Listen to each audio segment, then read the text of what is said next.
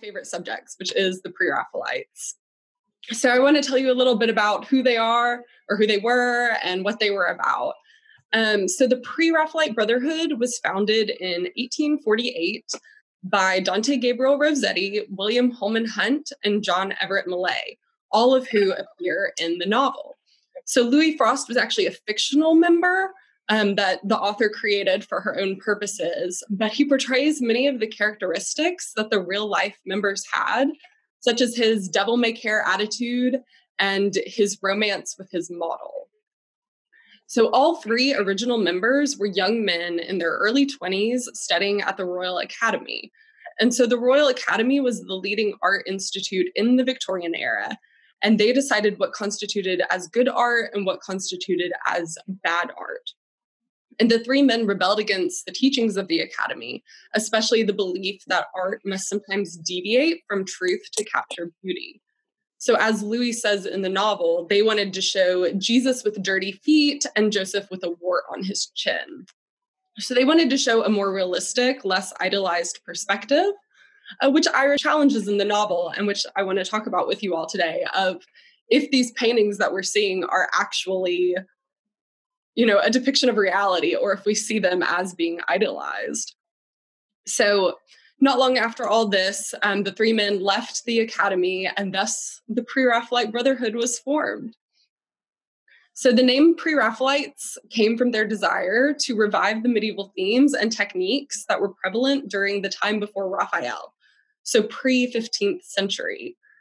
There was a revival of medievalism during the Victorian era, and the Pre Raphaelites wanted their art to possess the intense detail, vibrant colors, and focus on reality that medieval art exhibited. The Pre Raphaelites originally focused on religious subject matter, but evolved to influences from poetry such as Shakespeare, John Keats, and Alfred Lord Tennyson. They received much criticism, as we see in the novel, and especially from Royal Academy President Joshua Reynolds and the famous novelist Charles Dickens. But the Pre Raphaelites were fortunate to find a devoted patron in the art critic John Ruskin, who you all may remember from the James Whistler exhibit. So Ruskin famously told Whistler that his painting Nocturne in Black and Gold was like flinging a pot of paint into the public's face. And Whistler sued him for libel for that. So this is the man that, although he didn't like Whistler's paintings, he was an avid supporter of the Pre Raphaelites. So the Pre Raphaelites exhibited at the Royal Academy's summer exhibition, as they do in the novel, and their following steadily grew, and their influence spread to include sculpture, interior design, and mural painting. So even though the original Brotherhood disbanded after a few years, their influence stretched throughout the rest of the 19th century.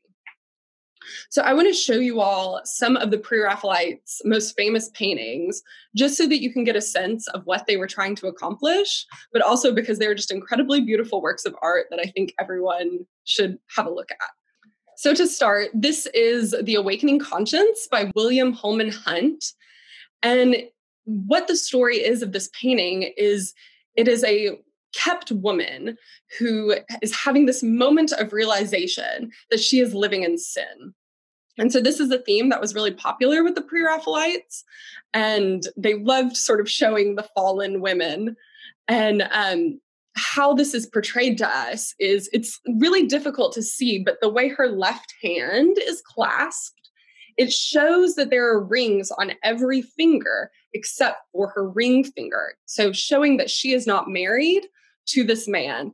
And I know it's really difficult to see, but that is what that is showing us, is that she is this man's mistress, that they are not married.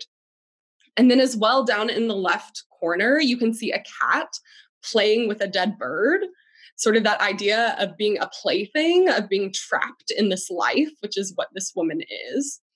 But then, of course, from the novel's perspective, it's fun to imagine if the dead bird is, one of Silas's creations that Hunt used as a prop.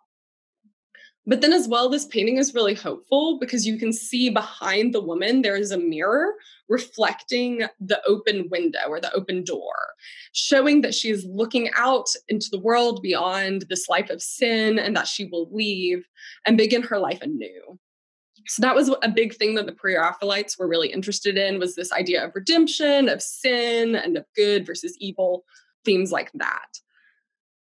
So then another painting that we have is The Scapegoat by William Holman Hunt. And Margot told me this is one of her favorite ones. Again, so William Holman Hunt had a crisis of religious faith, and he traveled to the Holy Land and began this painting on the shores of the Dead Sea. And he finished it up while he was in London. And again, it deals with those themes of sin, because the scapegoat comes from the Old Testament in the Bible, where the village would tie the red, ribbon that's around the goat's horns to represent the village's sin, and then cast the goat out into the wilderness to die. So, driving that sin away. That was, they were really about that, sort of being free from sin and leaving that life behind. So then this painting is called The Annunciation by Dante Gabriel Rossetti. I'm not going to attempt the Latin name because that wouldn't go very well for anyone. But I wanted to show you all this painting because this painting shows why the Pre-Raphaelites were considered controversial. Because for me, I tend to look at these paintings and I see them as really beautiful works of art, and I don't really see them as offensive or upsetting. But when this painting premiered, it was considered very controversial and very offensive. So what this painting is showing is the angel Gabriel appearing to the Virgin Mary, telling her that she is going to give birth to the child of God. And so normally, when this painting would be done or the scene depicted, it would be one of a very pious gift where Mary is very humbled and very grateful. But instead, it's showing us a scene of a grown man appearing in the bedroom of a young woman who is in her nightdress and is cowering away on her bed, away from this man who we can see is naked because of the way his robe is open down the side. We can see his form. And so instead of depicting this scene as one of religious piety, it's one of intrusion and violation. And the critics did not like that. And it was considered very offensive and, not a great take on the religious texts. And, as I said earlier, Louis says in the book that they wanted to show that side of religion, especially with, Jesus with dirty feet and this scene of, intrusion instead of religious celebration. I was just going to ask a question. Yeah. What is that in the foreground, Amanda? What is that red towel? It looks like a towel has been placed over something. Do you know what that is? I'm not sure, but it looks like lilies are draped over it, which is what Gabriel is holding in his hand. It looks like maybe wilted lilies. But I remember studying as well the sharp contrast between like the blue and the red, considering the rest of the scene is very white, and how Mary is usually depicted wearing that blue that is behind her. But instead, it's sort of that jarring contrast, I think, is what Rossetti was trying to show us. And there's probably a deeper meaning as well, but I don't remember what that might be. So. Okay, thank you. I was just curious what that might be. Yeah, of course. And then, so this is another one of Rossetti's. This is Proserpine, which is the Roman version of the goddess Persephone. And so this is just a beautiful woman that the Pre-Raphaelites love to depict. So the model was Jane Morris, and she was actually married to William Morris, who was an artist later influenced by the Pre-Raphaelites.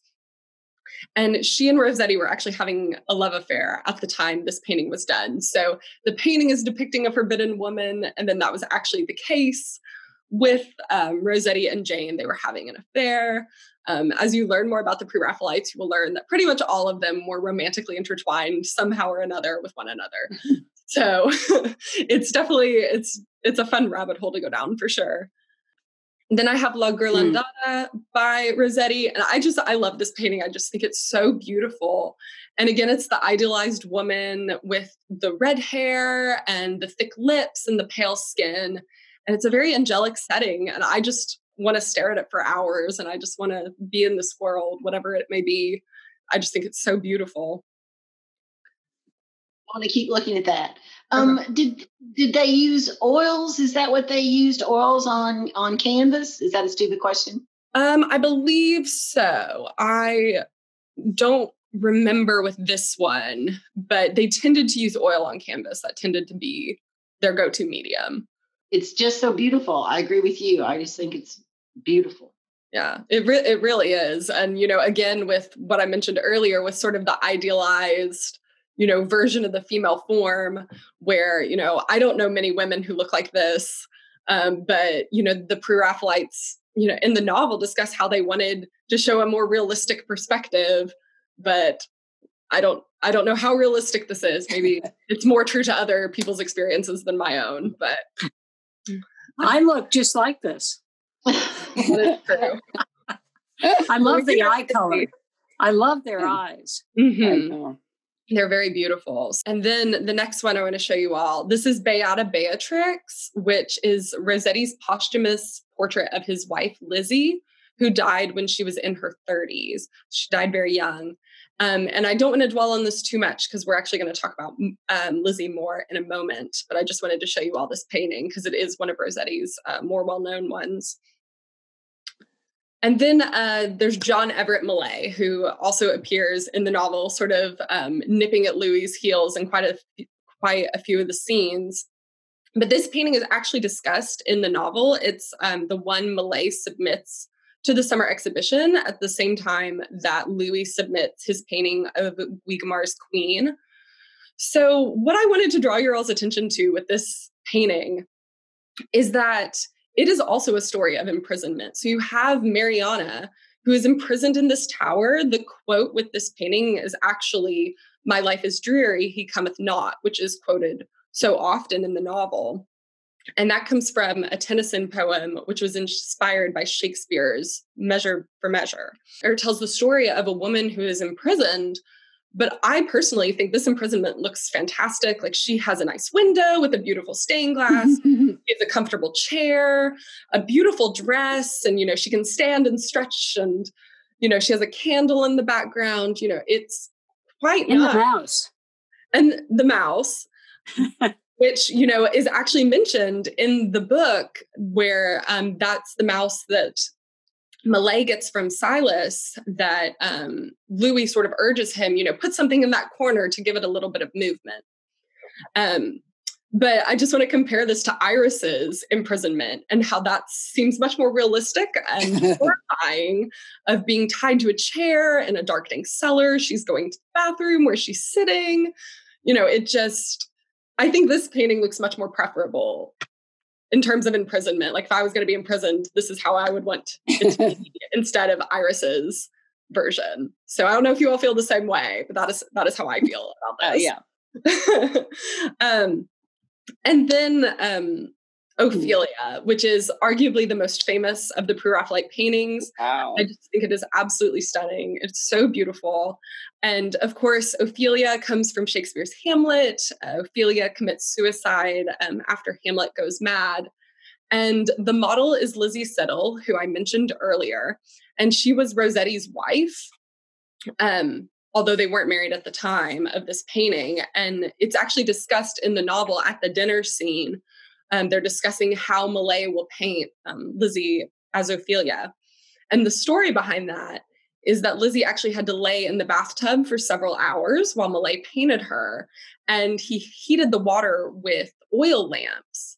But at one point, the lamps went out and the water turned icy. But Millais didn't notice, and Lizzie didn't say anything. And she actually caught a cold and got very sick. Lizzie's father threatened to sue Millais, but he appeased him by paying for her medical bills. So that's the story behind this painting, is like Ophelia, Lizzie had to pay a little bit of a price for, a man's ambition. But then I want to talk about Lizzie. So I want to talk about Elizabeth Siddle. So in the last 50 years, there has been a shift of focus onto the women associated with the Pre Raphaelite movement. And they are called the Pre Raphaelite Sisterhood, which is a term coined by Jan Marsh in 1985. So like Iris in the Doll Factory, many of the women were both models and artists. And as I said, the one I want to talk about today is Elizabeth Siddal, who is the beautiful face in so many of the Pre-Raphaelite paintings. And she appears briefly in the novel, as I said, at the dinner party, and they discuss Millais painting her as Ophelia. And I believe that Iris is loosely based on Elizabeth Siddal, actually.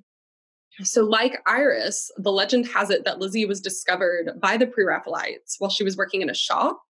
But in Lizzie's case, it was a milliner's shop, not a doll shop.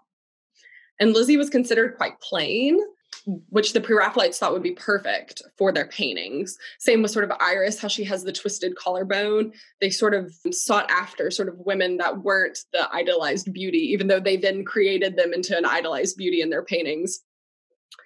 So as the novel discusses, modeling was not considered respectable since it involved being alone with a man for many hours. However, like Iris, Lizzie saw this as an opportunity for mobility, and she began studying under Rossetti, and eventually John Ruskin became her patron. So the man that all the Pre-Raphaelites wanted to be their patron actually became Lizzie's patron instead. So like Iris, Lizzie challenged the idealized women in the Pre-Raphaelite paintings. And while the men often depicted the women tragically sacrificing themselves for love, Lizzie painted women in their moment of action or choice. She often showed the woman's side of the story as opposed to the woman through the male gaze. She showed a more realistic female perspective, and even though her art is more rudimentary in skill than her male counterparts, it undoubtedly shows an important side of the story. And so for comparison, I want to show you all these two paintings depicting the Lady of Shalott. So The Lady of Shalott is a poem by Alfred Lord Tennyson, and it tells the story of a woman imprisoned in a tower on an island overlooking Camelot. So she must sit at her loom all day and weave without stopping, for if she does, a curse will come upon her. When she glimpses Sir Lancelot from her window, she pauses her work to look, thus bringing about the curse. She leaves her tower and sails across the water on a boat, her house, a later artist influenced by the Pre-Raphaelites. And then the painting on the right is by Elizabeth Siddal.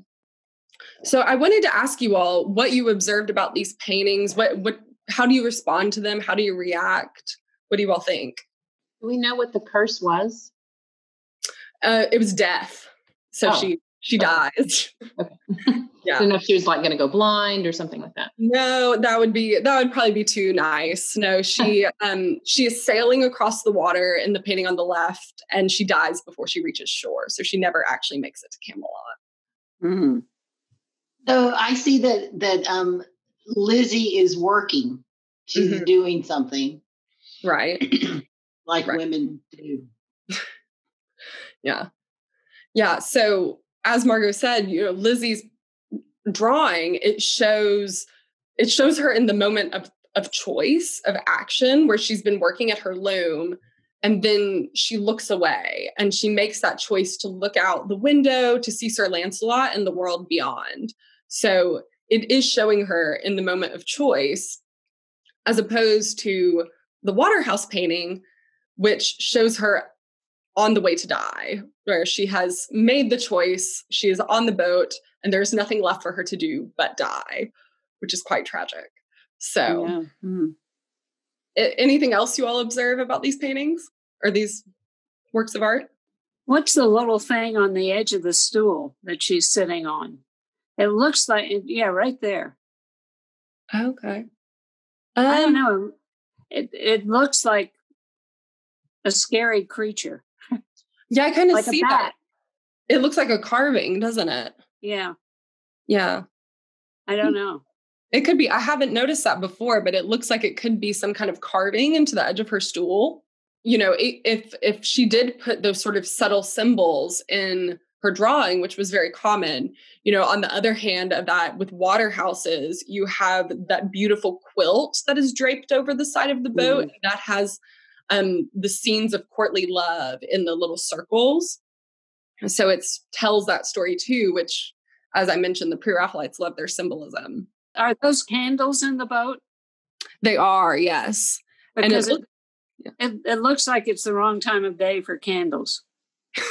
It does, doesn't it? And it looks like two of them are blown out, and one of them seems to be quivering in the wind.